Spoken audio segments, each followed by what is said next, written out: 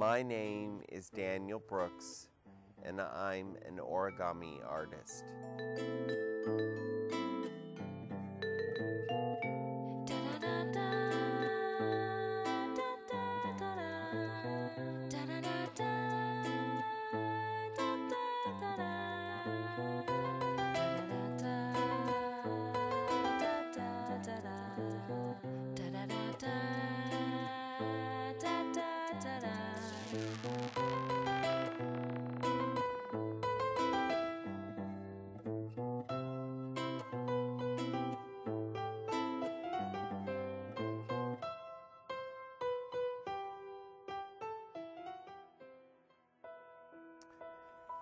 I worked for a clothing company, and I was on a break in the break room, and a coworker of mine, Mrs. Harada, was folding these cranes very, very fast. I mean, almost robot-like, and I was so intrigued with it that I just stood there and was watching her fold these cranes. I thought, oh my God, this is beautiful.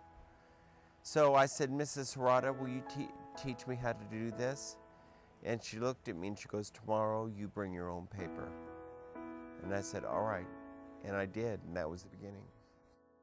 I only do cranes and kimonos because of the symbols of what they stand for. A crane means a long and happy life, and a kimono is prosper in work. And I love those two symbols, and I love when I put my energy into those pieces and someone buys them. I feel like I'm contributing that to their lives. My inner framework has to be totally calm, and I can't have any resentment, any anger, any mean thoughts about someone. And I create my pieces in total silence. That shocks people. They think I should have music, or they think, I should have some kind of static noise, the TV. But I work best in total silence. And I work downstairs, and my windows have all of these different shades of green, and I feel very, very lucky. And that's how I create some of my beautiful pieces.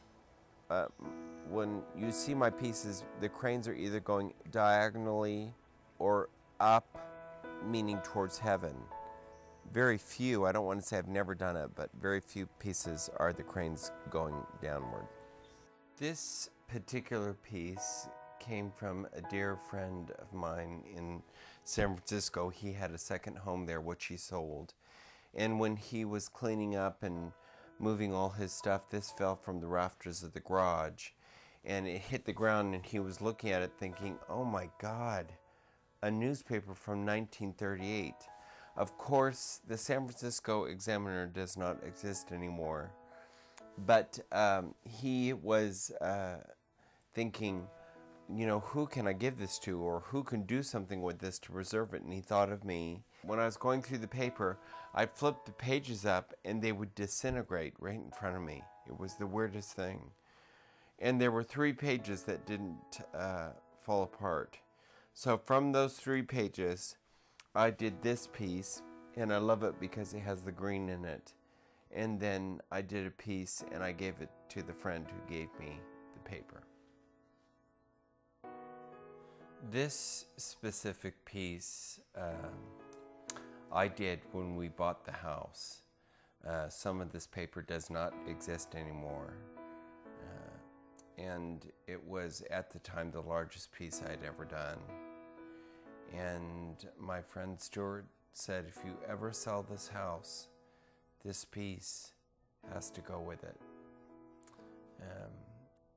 It's a flock of birds flying over the flag of Japan up towards heaven, and I love it so much.